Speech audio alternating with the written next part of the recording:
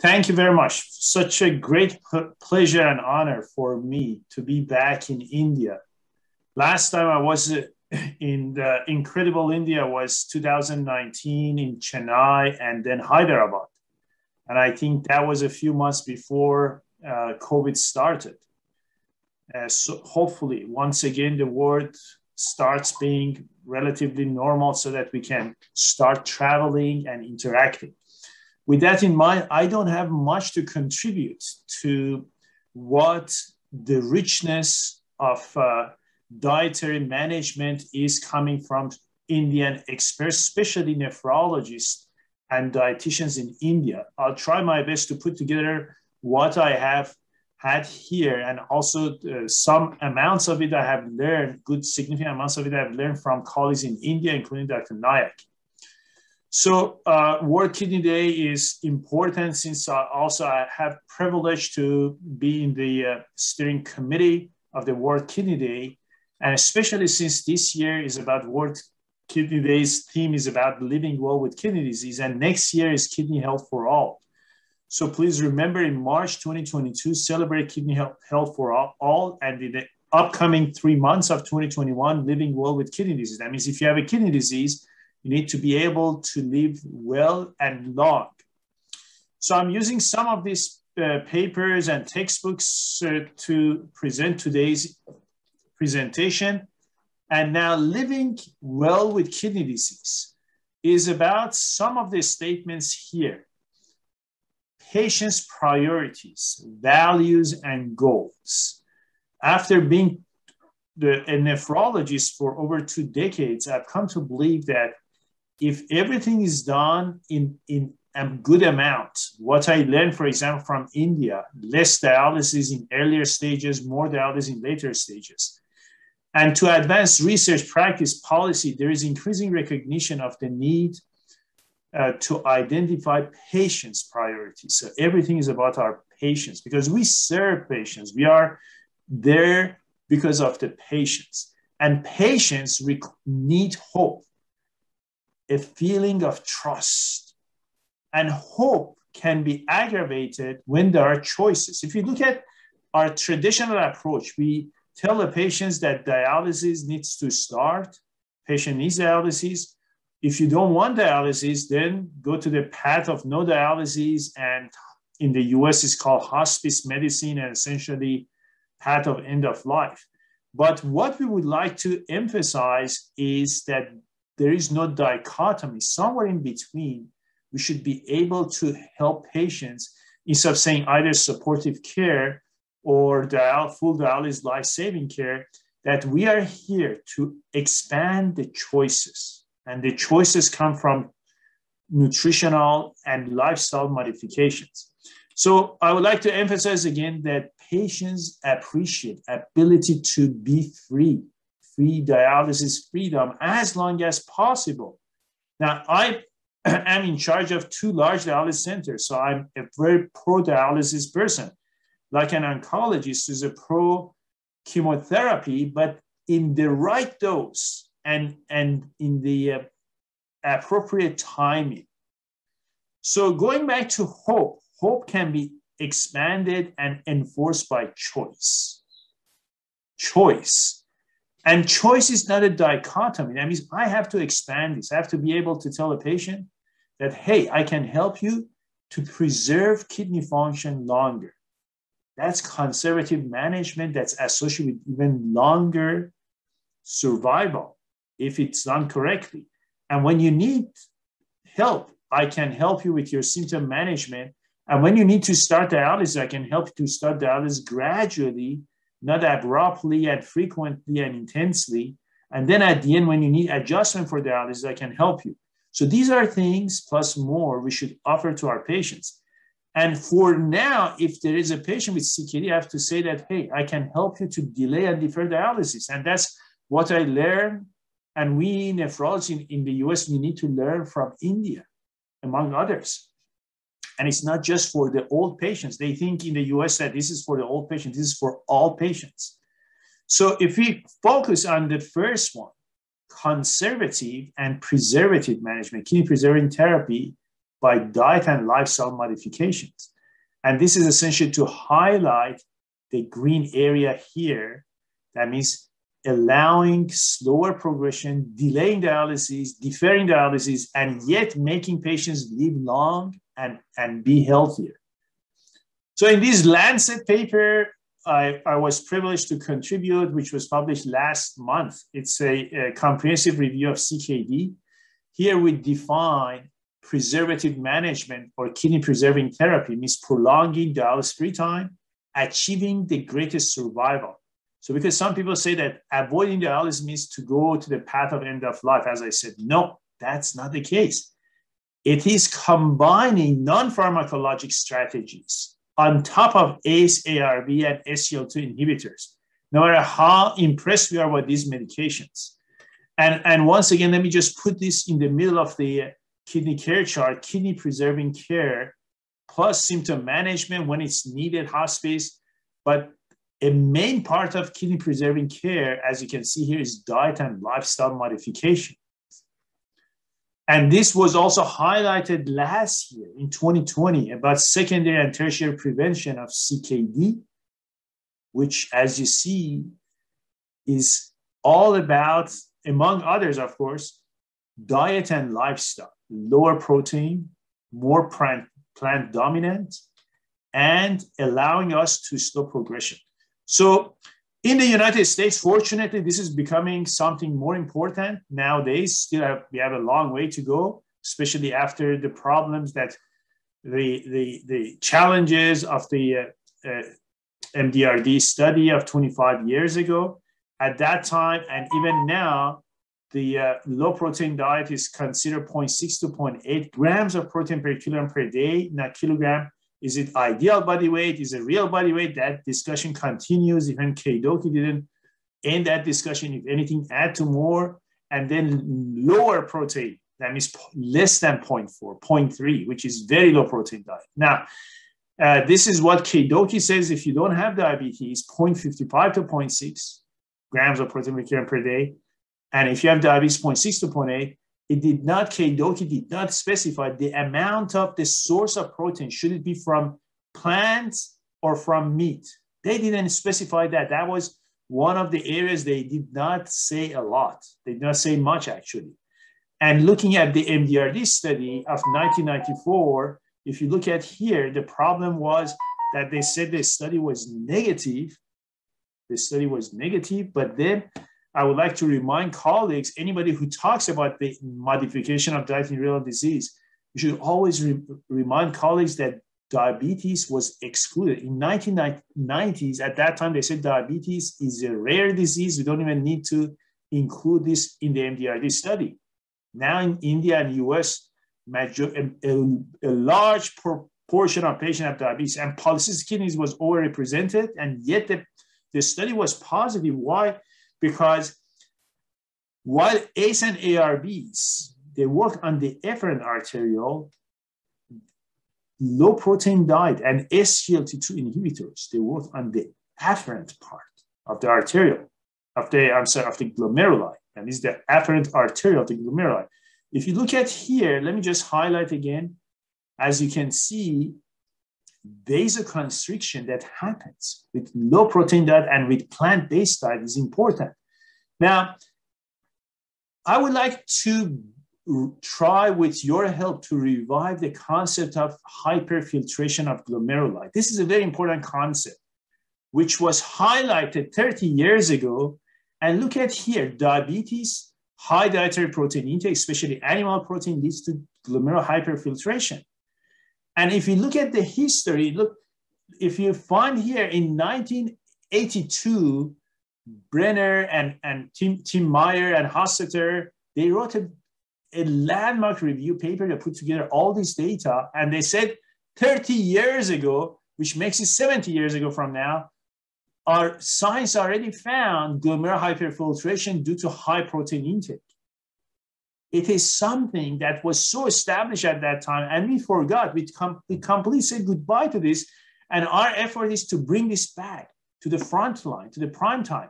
If you look at here, animals who eat meat, they double to triple their GFR within 30 minutes of eating meat. Why? Because they need that. This was an evolutionary adaptation based on what these animals needed, animals that are based on meat. Now, are we human based on meat? We are not like them, right? Look at here again. This is a dog who just ate chicken and is sleeping, and his GFR has doubled. Now, and triple, look at here, GFR rise by several 100% within 2 to 3 hours of heavy blood eating in these bats and vampire bats. So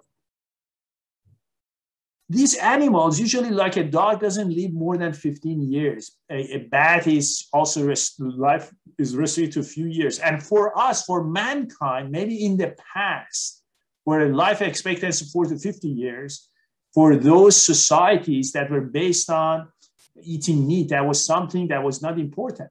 And even in us, in human, amino acids surge leads to increased GFR. If you look at here again, once again, let me highlight another paper from 1991, but this is pure research.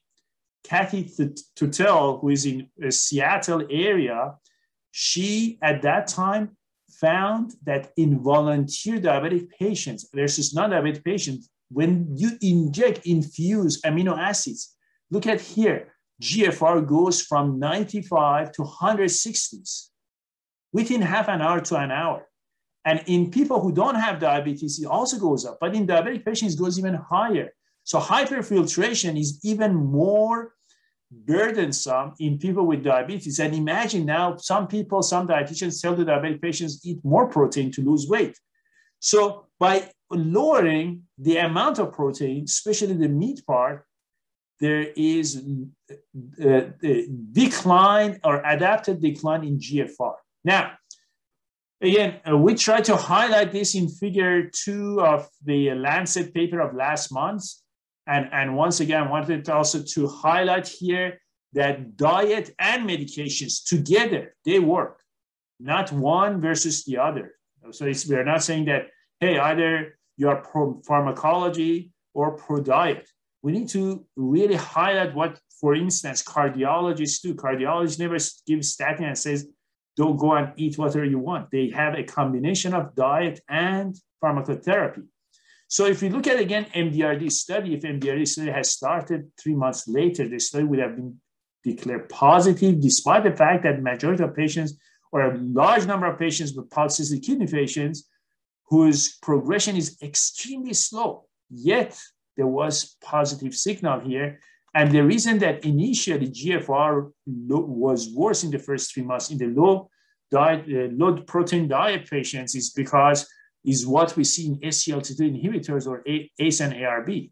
We don't even question that, but when it was about this MDRD study, people use this to discredit the results. Now, let me highlight the second, the other question, which is, can lowering protein intake or not eating meat cause protein energy wasting or malnutrition? So there are a good number of research based data suggesting that the amount of protein that is required as the basic and to maintain or to avoid catabolic rate is 0.46 to 0.5, not even 0.6 or 0.7 or 0.8, 0.46, assuming there is adequate essential amino acids. So the Institute of Medicine, or the American Academy of Medicine, which is the new name now, has recommended through its food and the food section that the recommended dietary allowance of protein is 0.8, which is 35% higher than the 0.6. So therefore, 0.6 to 0.8 is considered safe. And 0.6 to 0.8 is what also considered as what should be recommended to patients with CKD stage 1 through stage 5, not on dialysis, and including those on dialysis who still make urine. Now, in the past, again, 25 years ago, they used to say that if you lower protein, half of it should be high biologic value protein. But this is now being replaced by half of it should be from plant-based protein. and is plant dominant. Now, are there data about that? And then some colleagues say that if you're worried about very low inadequate amino acids, or if you give very low protein diet, then supplement this with essential amino acids or ketones of amino acids, which is yet another discussion. We, in our center, we invariably ask patients every 3 to 6 months to help to collect 24-hour urine. We look at accuracy of 24-hour urine and all the data related to that. And we calculate based on urine nitrogen and estimate the amount of protein that patient is taking. Now we use potassium, not to lower potassium, but we use it to see if patient is eating adequate vegetables. If the potassium in the urine is less than 3 grams or 4 grams, we'll say, hey, you're not eating enough fruits and vegetables. So that's, now juxtapose this to the traditional approach that potassium is high. So if I could highlight here, what is recommended, some of us, including myself, we take issue with the low potassium, and we say that potassium should be 4.7 grams per day coming from fibers, fiber-based diet. It must be natural potassium. Why? Because if it comes from fruits and vegetables and plant-based diet, then it helps with gastrointestinal transition and helps avoiding or preventing or lowering the likelihood of constipation, which is the cause. Constipation is usually the cause of hyperkalemia. Now, another contribution of our group under Dr. Ree and Dr. Narasaki a few months ago in the journal, American Journal of Clinical Nutrition, is that in people with GFR below 60, high protein diet is actually associated with worse outcomes, about 1.4 grams per kilogram per day. Now, it's very interesting. And then the question about high biologic value, which essentially means meat. High biologic value means mostly meat. And as you can see here, in people with eGFR below 60, high biologic value, that means second and third tertile, was associated with unfavorable outcomes. So therefore, the old notion that high biologic value is something important and useful, especially in low protein diet, is here seriously questioned. Now, data from France, for example, as this one says, the lower is the protein, the better. So, but how low can we go if the lower is the better in terms of CKD outcomes? So, initially, if colleagues remember 10 minutes ago, I mentioned that I reminded colleagues that around 0.3 is very low protein diet. It needs traditionally to be supplemented with essential amino acids or ketones of amino acids. There's a review paper about this in AJKD by colleagues, Dr. Koppel, myself, and Dr. Anuja Shah at Harvard UCLA. And here, the reminder that keto analogs of amino acids are generated inside your liver. That means these are not synthetics. The amination of amino acid leads to an ongoing process of having keto analogs inside your liver right now. And then studies from Italy, such as Brunori studies from 13 years ago, suggesting that deferring diets with very low protein diet keto analogs helps without without compromising survival. Now, when colleagues ask me, are there pure research data that more plant-based helps? I say, yes, there are some good data. One is from a colleague in Greece who went to UK, who did this study. And I copied and pasted this amazing presentation by Dr. Naik, as you can see here. And he showed that it's not just quantity of protein, but quality. That means if the protein source is vegetable-based, then you see similar impact as if you have lowered the amount of protein. That means the glomerular hyperfiltration goes down, subsides. GFR goes down, which is essentially what SGLT2 inhibitor people are very proud. They say, hey, we lowered GFR. And here also epidemiologic data from Dr. Srini Bedu in Salt Lake City showing the same thing again. Across the population, when there is more than 50% source of protein coming from plants, also the hazard ratio of mortality in CKD patient goes down. So altogether, based on this data, we suggested that the plant dominant is a compromise for those who don't want 100% vegetarian. We say that at least try 50%, and then plant dominant level 1 and level 2, that means 50 to 75% being from plants, and 75 above up to 100% being from plants, essentially becoming vegan.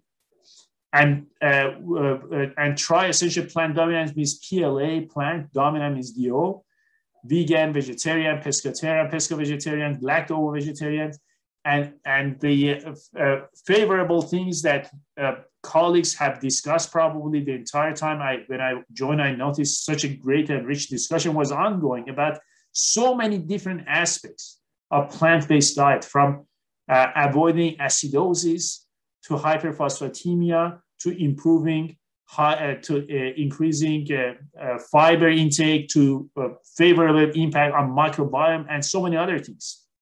And data are essentially overwhelming nowadays. Actually, I would still say we need much more data. We need actually more studies, translational studies, to look at this.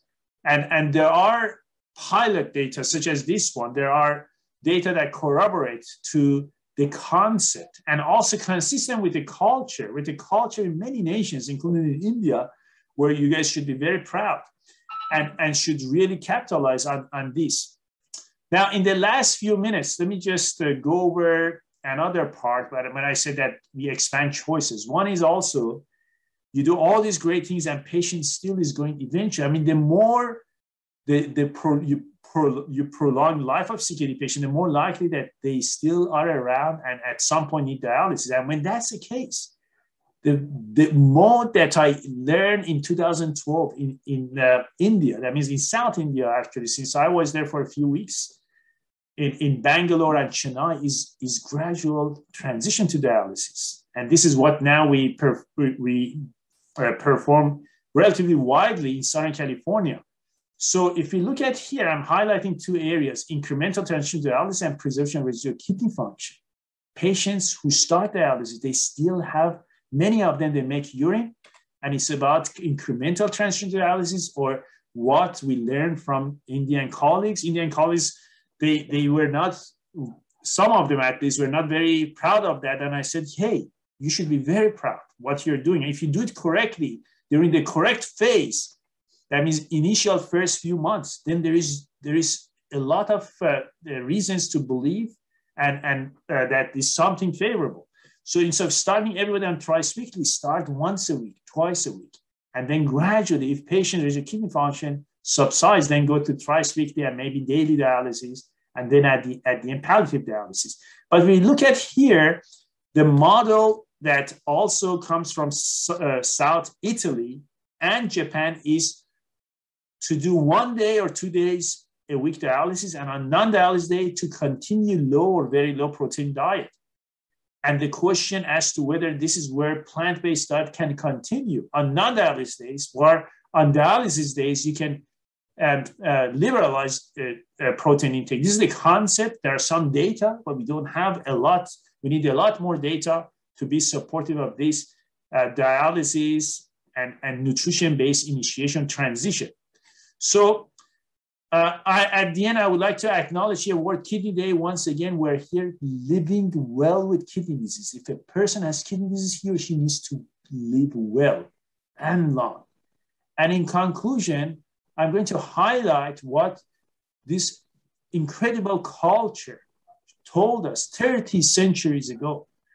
300 centuries, I'm sorry, it's 3000 BC. Sorry about that. So when diet is wrong, medicine is of no use.